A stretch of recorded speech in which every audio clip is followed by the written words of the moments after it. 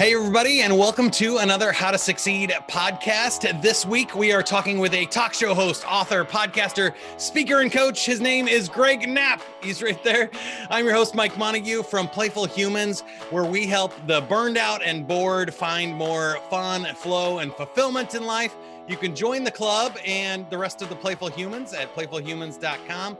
We also have an online personality quiz. You can find that at playfulhumans.com/quiz. And you can find Greg at gregorybknapp.com. Let's see how playful you are and ready to talk to Greg about how he is a speaker and talk show host. Here we go. Don't wait for now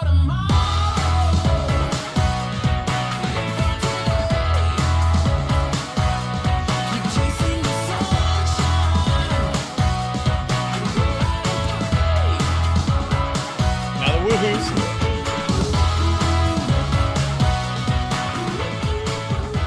All right, Greg, welcome to the show.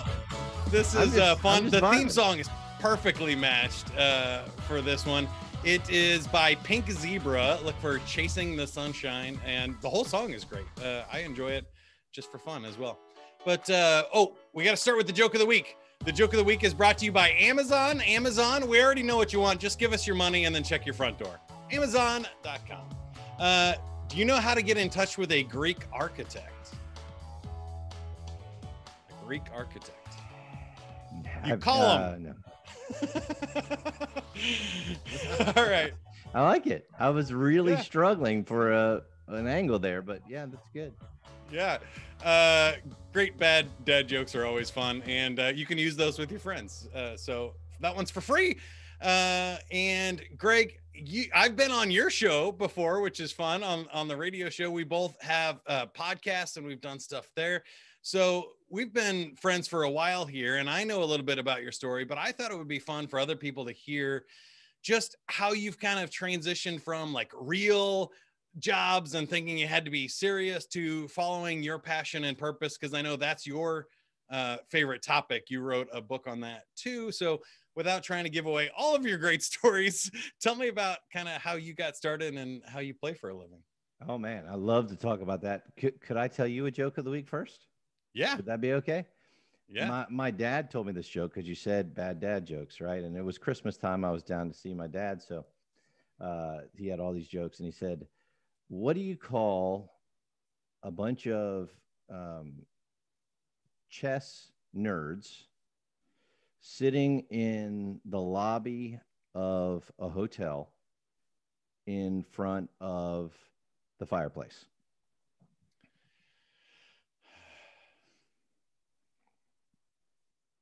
Oh, I forgot to say the chess nerds are talking about their championship. So the answer is chess nuts boasting on an open foyer. Nice. All right. Really, really a long way to go for that one. Sorry, but shout out to dads. Shout outs to dads. I have heard other ones similar to that recently that are riddles like that, or rhyme words. And I think it was in a movie or something I was watching, but I love those. It makes you think and it makes you laugh. So that's great. Yeah, they're fun. Yeah. So my story is a little bit weird, to be honest, about how I got into what I did for 21 years, which was a talk show host, radio talk show host, focusing on current events, politics, things like that. And I have always been trying to figure out, why am I here? I think, it's the universal question. What's my purpose? What gets me excited? I actually had, I've been interviewed in high school, in the high school newspaper. And they said, well, what do you want to do with your life? I said, I just want to do something that isn't boring. I don't want to live a normal, average life. I don't want to sit in a cubicle all day. Some people love that. I don't love that. So I was always looking for it. And I started out just getting whatever job I could. Actually, I was a probation and parole officer straight out of college because I had a 4-year psych degree. And then this is how forward thinking I was then. I didn't realize you had to at least have a master's to actually be a counselor. So I thought I was going to be a mental health counselor. So I get out and I'm like, oh, man, I wish the college had told me that. And they probably did. And I probably wasn't there that day. Yeah. So I'm a probation and parole officer. So I did that for a year. I went back, got the master's, started mental health counseling. Really enjoyed that for several years, and then started to get burned out. And I was driving all around a very rural area doing in-home behavior counseling for kids that were at risk of being removed from the home. Did you ever see Super Nanny or Nanny 911? You ever watch that show? Yeah. You know, the woman would go in and help the kids and the family work it out.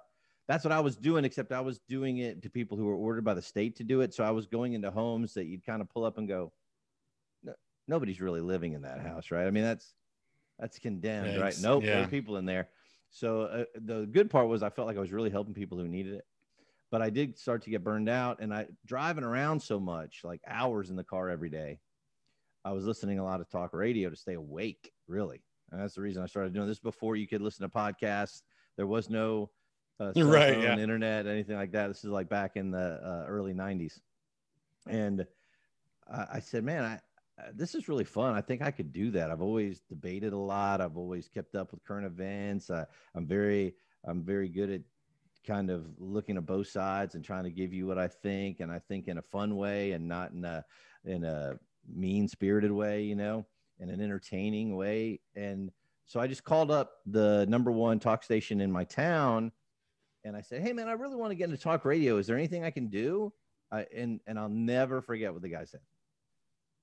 Can you be here at 5 o'clock? That's awesome. Like, yeah, I can be here at 5 o'clock. Now, I was not on the air that day, but that day I started in radio. That night after my normal job, I started producing overnight shows. And thank God I got in before there were computers, because now you don't need people like me. But I remember the 8-track tape when you were a kid, you know, that's how we ran commercials. There were like 8 slots of them. And so when we would pull away from the national show, I would just have to fire off manually the commercials 1 minute at a time until they were done, and then pop back up the national feed, and we're back into the show. And that's how I got into talk radio, by starting like that. Well, that's huge. And I did radio as well. I did the top 40 station stuff, but people would ask me too, like, oh, that's a cool job. How do you get to be on the radio? And I tell them, well, you just get started. Nobody's like going around handing out radio shows or even auditioning and stuff for things mostly. So I started doing karaoke shows in a bar, and then the radio show hosts, morning shows, happened to come to the bar, and the radio station happened to do a karaoke contest that they needed a host or somebody with the instrumental songs to play the songs for that. And then they needed a prize guy on the weekends, and then they needed an overnight guy from midnight to 5:30, like you said, or somebody to produce other things. And you just start by doing the crappy shows nobody else wants, and then you work your way to bigger stuff. And I guess that's my next question for you, though, is you got all the way to your own nationally syndicated radio show across the country, and you filled in for huge people. You can share some of those names if you want, but I'm imagining it's the same thing for you, right? It's absolutely the same thing. I think it's the same thing throughout life. And I think it's why so few people really do it, because you have to be willing to do the low end before you hit the high end. And that's why it needs to be something you love to do. Like, I had fun hitting off those commercials, and I had fun listening to the shows that were on, because it was the station I wanted to be on. And so I was taking notes on how their hosts were doing it, these national hosts. Oh, that's how you tease ahead to the next segment. Oh, that's how you bring in a caller and make them sound good. Or, oh, that's how you disagree with the caller. Or, that's not how I'm going to do it. You know, you can find either way and start taking notes. And then I started, like, after my shift, I would go into one of the production bins.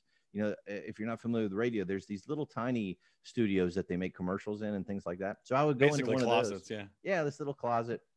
And I pretend I had my own show. So I'd prepare the different stories I was going to talk about, and I would do my own show every night. And then I would listen to it on the way home every day. And then I'd go, oh, that was horrible. Or, oh, I should have done this. Or, oh, I'm saying too much. Or whatever it was, and start working on it. And then I started getting some friends in radio, and I would let them listen to the tape, and they would give me feedback, and I would get better and better and better. And you just had to keep working on it. And then there's this thing of, you can't let a gatekeeper stop you, because my boss at the time, I took my tape to him, my best tape, and I said, hey, I really want to get on. I would love to do a weekend show for you, a late at night show for you, just to get started. Here's my tape. I don't think he ever listened to it, because he just said, he goes, you're a producer. I said, I know I'm a producer right now, but I want to be on air. And all he would say is, you're a producer. So I had to leave that station. Yeah. I actually paid to be on the worst station in town. It was running, you want to know how bad this station was? It was running CNN headline news, just the audio. Now, this is the TV show, CNN headline news. Yeah. So when they're showing images and talking about images, all you're hearing is the audio. Nobody was listening to this station. I mean, nobody. It didn't even show up in the ratings, right? So I bought an hour a day, and then my show started showing up in the ratings. I had to try and sell advertisements for 1 hour of radio a day on a station nobody listened to. That did not go great. No. I sold a few, but that did not go great. So I was still working. I was still working the mental health field, using that money to buy the time. But thankfully, after 6 months of this, they said, hey, you know, you're showing up in the ratings. Your show's good. We're not going to make you pay anymore. And then they gave me 2 hours because they had awesome. Nothing, but it was awesome. And then from there, right when I was about to quit, because at that point, when I'm doing 2 hours a day and really trying to do a good show, I was doing overnights in a mental health facility where we evaluated the people the police brought in. So it was really starting to wear on me. I felt like I wasn't making enough money for my wife and I. Thankfully, we didn't have kids yet, but she was really cool. She's like, no, go for it. Right when I was about to quit and get a real job, the old boss called me and goes, hey, man, you're pretty good. We'll put you on our station. So he put me on nights. Then a consultant came in that said he should be on prime time. So I went to afternoons. And then I did a show for a little bit in mornings in Gainesville. And from there, I went to Dallas. And in Dallas, I got to do afternoon drive. From Dallas, I got the syndicated show. And like you were saying, Mike, the way that you got into radio where you just kept doing things, that's the same thing for me. I started calling to be syndicated when I was in Gainesville. Gainesville, I think at the time was market 212 or something like that. Yeah. And some of these syndicators I would contact, they said, oh, okay, where are you on? I go, I'm in Gainesville, Florida. And they went, literally would just laugh at me on the phone because, you know, to get syndicated, you're usually on one of these big markets and you have a huge following and then people want you to be syndicated. But I didn't let that stop me. I just kept calling all these people. And I think that's partially how I got to Dallas as people started hearing about me. And then from Dallas, it's much easier to get syndicated. It's market 5. Yeah, right. That's what I was going to say. Yeah. For people that don't know the market sizes, like New York and LA, 1 and 2, you know, Chicago, Dallas, top 5, Kansas City's like 30, Cincinnati would be in that range. So Gainesville at like 200 and something is, you know, that's like a, you know, for the national football rankings, that would be like a Division III, you know, college that nobody's ever heard of making the top 20. And it was weird. I started in Jacksonville, which is like market 43, Jacksonville, Florida. But I went to Gainesville because I wanted to do a morning show because morning show at the time was more prestigious than the afternoon drive. Yeah. But then really, if you look at the ratings, it kind of flipped in radio where afternoon drive had more people listening than morning drive. So I thought that was interesting. And then to fill in for syndicated host before I got syndicated, that really helped me get syndicated. And the way I did that, because I had some people in the business go, man, you were so lucky. How are you filling in for those guys? Because I filled in for Glenn Beck, Tony Snow before he passed, and some of the old guys like G. Gordon Liddy and Mike Reagan and Michael Savage and just and John Gibson from Fox News and a bunch of other. And the way I got that was I asked. I would just so crazy, isn't it? Isn't that crazy? You know, I would find out the contacts, their producers, and I would say, hey, I know sometimes your host is out sick or your host is taking a vacation. I'm in Dallas. Here's a sample of my work. I had to actually send a CD back then. You know, there was no MP3. And I would love to fill in. And they started asking me. And then once you fill in for one person and you start to do well, you can use that to get another one, another one, another one. And then the syndicator could see that I could handle a national show. Yeah, and that brings up a huge point because I was the same way with my DJ stuff and with the music was being available and willing are the first 2 requirements, right? Willing and able are huge, and there's always stuff that the higher paid people don't want to do. Whether it was I started in commercials, I did the adult shop commercials for the radio because the other guys don't want to read that. They don't want that to be their brand, but nobody knows who I am. I don't have to put my name on it. I'll read the Cirillas commercials or whatever. I don't care. And so getting paid to do that, or other ones, there's like a weight loss program. It was $100 a week. My favorite one was the Powerball. My job for $100 a week was to come in on Wednesday and Friday and update the number. So it's like, all I would do is hit record and say, the current Powerball jackpot is $37 million. That's $100 for that. And I was like, nobody else wants to do this? Man, I'd do that right now. No, we don't want to drive all the way in. And you had to be at a specific time because, you know, you got to time the drawings and stuff. But so they just didn't want to do it for the hassle. But I'm like, hey, that's, you know what, how many dollars an hour am I getting paid for that? If you work out those 20 seconds. So things like that, I think, are so much fun. And you mentioned, you know, pushing the buttons was fun. Things on like, you know, Christmas Eve or something, I would work at the radio stations, and we had 4 radio stations in the same building. Nobody wanted to work except for me. So I met my family earlier, then driving to the station. I got to be on 4 stations at the same time. And I got to like just giggling to myself, wondering if people like flipped stations and heard like the same guy doing the weather and news on all of these different stations at the same time. Like, what was going on? That stuff to me is really fun. That's the interesting part. I think it was New Year's Day. I worked one time because, like you said, nobody else wanted to. And I literally, it was before we had kids again, I brought my wife in because I was running football games. So we just turned the football game on, and I just had to pull away and run the commercials. We brought in food. We were just hanging out together and watching football and getting paid. It was awesome. Yeah, I figured, like, what else do I have better to do? And I, like you said, I need the experience, I need the tape, and then I do it. And same way I got to open for Billy Idol and Frankie Valli and stuff, is they just go, we need anybody credible to do this, who can play music and not make us look dumb. And so I'll be like, hey, I can do that. And nobody else wanted to. Sometimes people are nervous, I think, or they just don't have the skill set. So if you're able and willing, that's a huge part of getting awesome, fun opportunities to play for a living. I'll tell you, the other part of it is what you need, because when I was first filling in for people, I would fill in for other hosts around the country too that weren't syndicated, right? Because they don't pay nearly as much as the syndicated people. I wouldn't do that once I had a better job. Once I got to Dallas, it's not worth my time anymore to fill in for you for $100 for a 3-hour show that takes me 3 hours to prep. But when I wasn't full-time somewhere, I was like, heck yeah, I'll do that. Get the money, get the experience. So as that person like me, as I got to this level and didn't want to do that anymore, well, now you got a chance to do this stuff down here, but you got to do it. You got to put out the effort to find those and be willing to do it.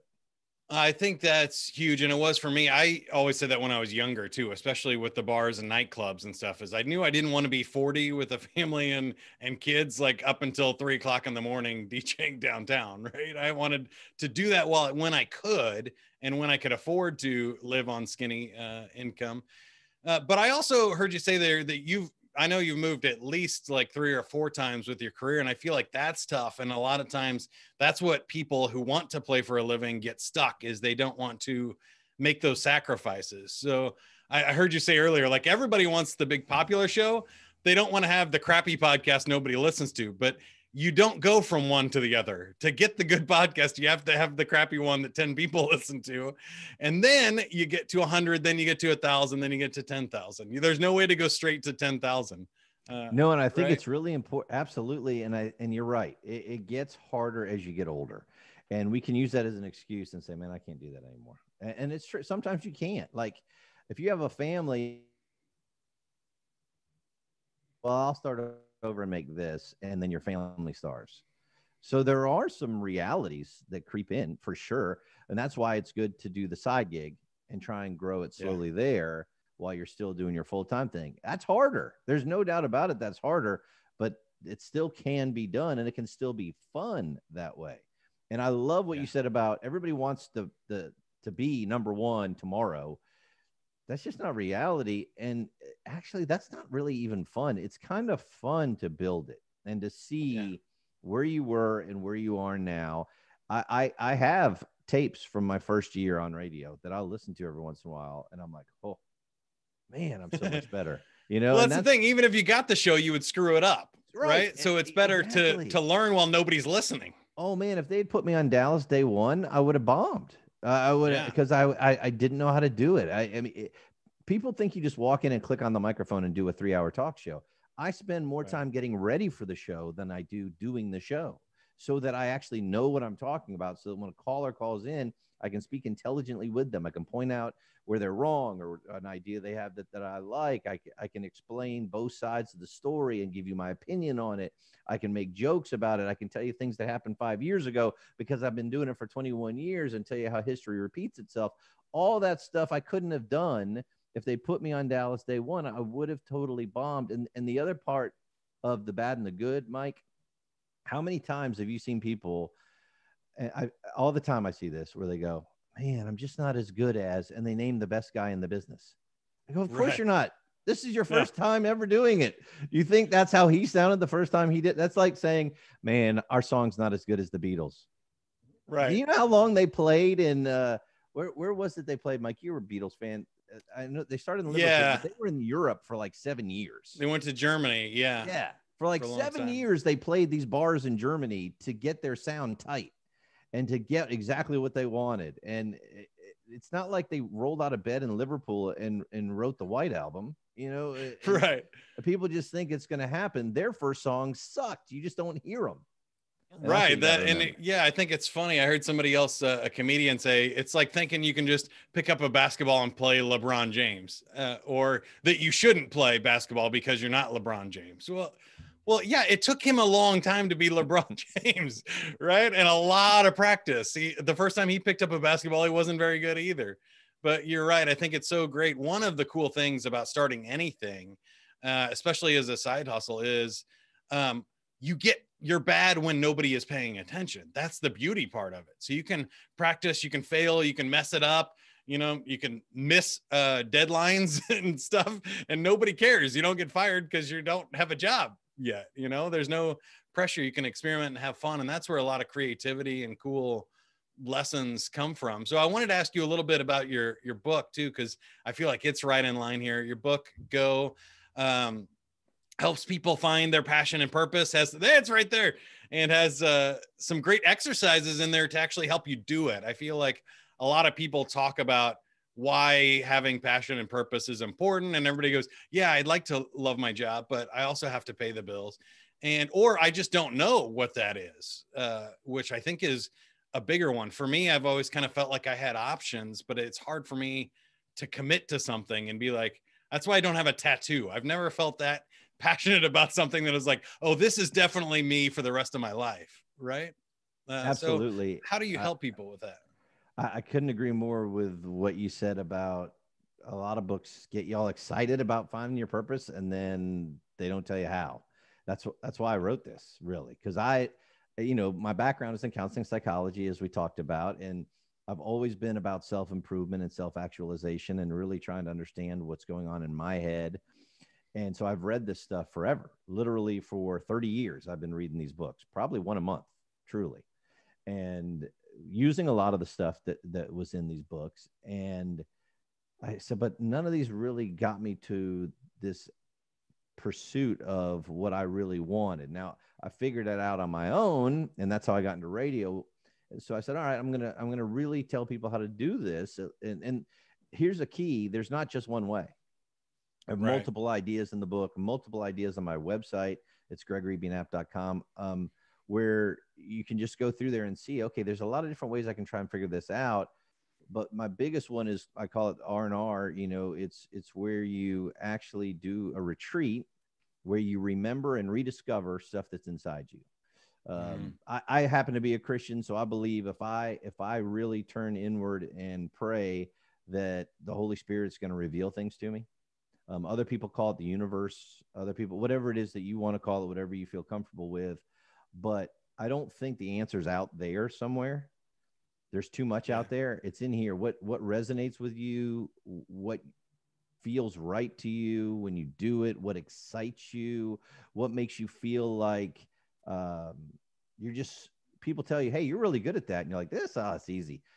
it's because it's easy for you, because it's your talent. It's what you're excited about. It's what you've worked on. We tend to discount that because we just think that's easy. It's not easy for everybody. It's easy for you. Or when you're doing something and time flies by, there's a reason for that. You're getting in the zone, you're getting the flow, whatever you want to call that, but everybody's experienced that.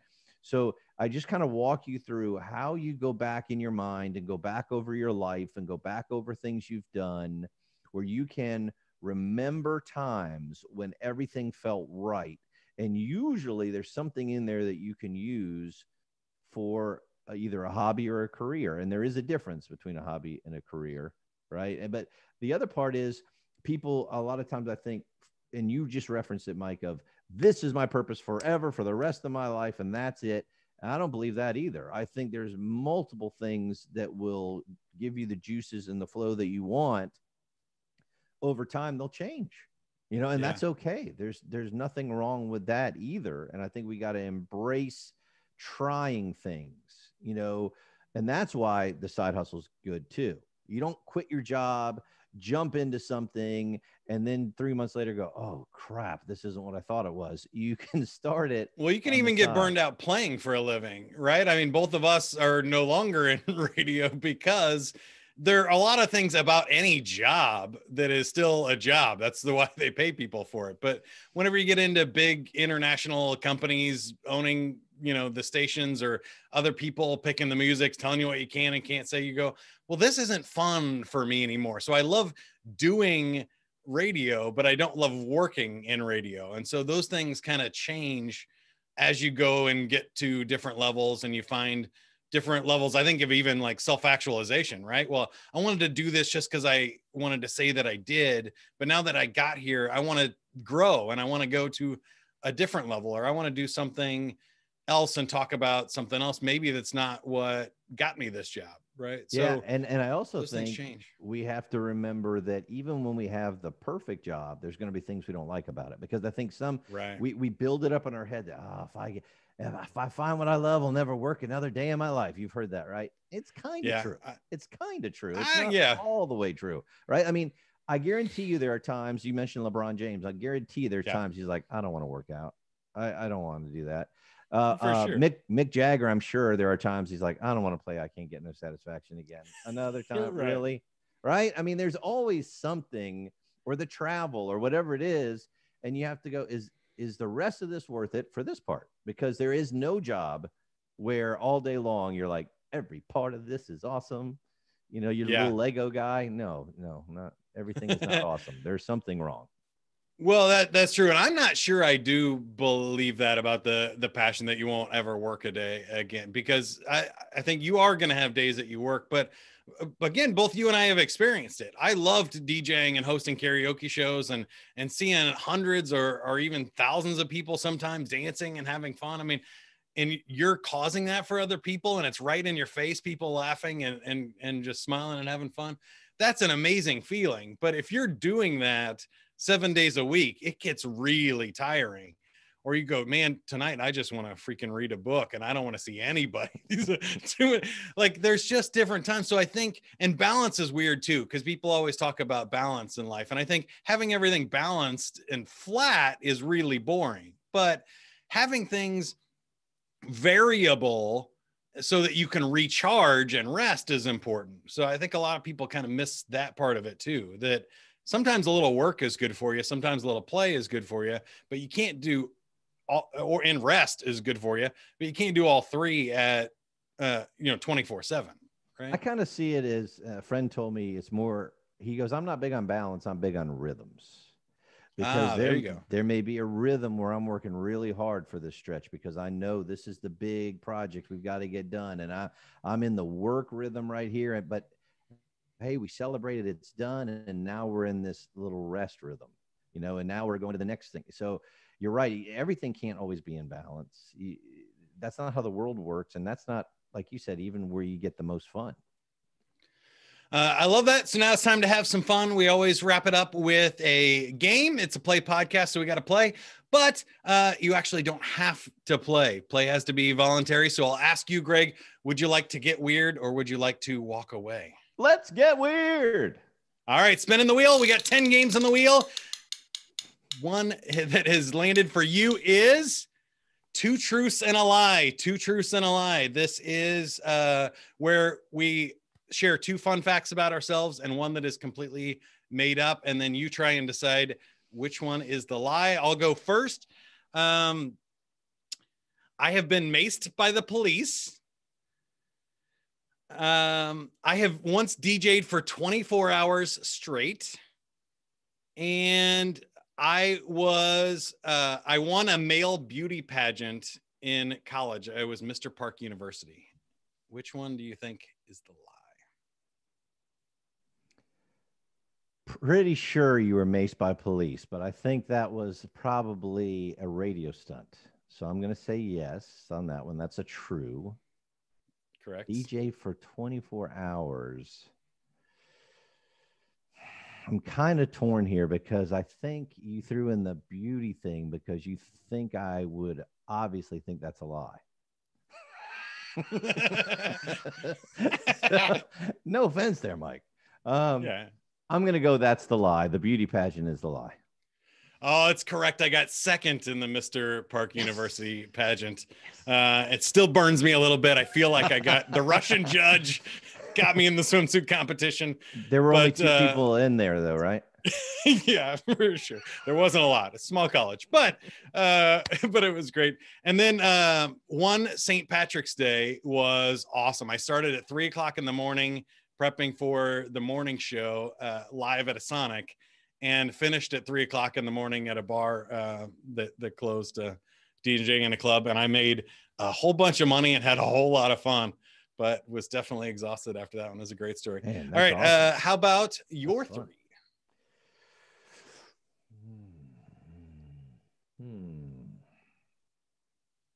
All right. I'm going to go for weird ones. I think, I almost lost my arm when I was 4 years old, climbing a fence to keep sand out of my sandals. I almost died when I was 7, hanging off a branch over a cliff. I can wiggle my ears. Ooh, those are tough because they all sound believable to me. When you threw in the sand, and I know you're from Florida, I feel like that one's got to be true. The cliff also feels true, so I'm going to say wiggle your ears is the lie. I'm looking for the wiggle. Wait, let me get close. I can't see on Zoom. Oh, there you go. All right. So what was it? The problem is I just realized all 3 of mine were true. All 3 of mine are true. You forgot to lie. That's all right. That's even a better way to end. I love it. You forgot to lie. Oh, that's great. I forgot. And it was funny though. Watching somebody wiggle their ears is always good on an audio podcast too. So I love that about these games. We're on video. I didn't realize you weren't putting this part on. It is. So if you want to see Greg do that, go check out the YouTube version, but also audio only on iTunes, Google Play, and Spotify. Any final thoughts for us, Greg? I just say I love the start of my book is Mark Twain saying the 2 most important days in your life are the day you're born and the day you figure out why. So if you haven't figured out why you're here, man, you're missing it. Really. And it doesn't have to be one thing. It can be multiple things.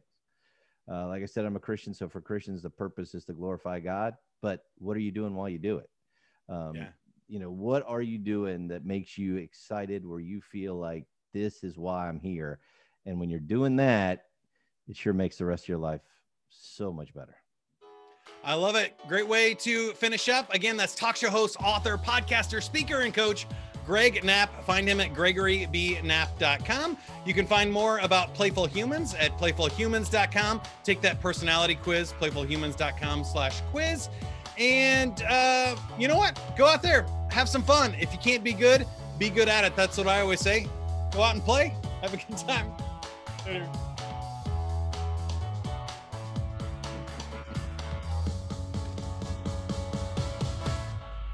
For tomorrow, live for today. Keep on chasing